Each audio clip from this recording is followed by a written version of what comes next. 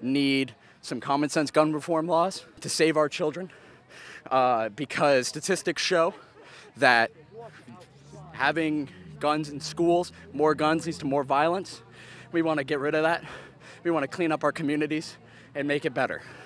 What I would say to politicians is to open up your mind a little bit, take in some new information, look at the stats, look at the statistics, and make your own decision. But it is a relatively easy one. We're seeing things like, 18-year-olds going to buy assault rifles, but they can't even go into the store and buy spray paint. They can't even get alcohol, but we feel they're responsible enough to get an AR-15. Things like that need to be changed immediately, and I think that when we come together like this, our government, our politicians are able to see that we see that nothing is being done. And if we see nothing is being done, that's going to affect their position.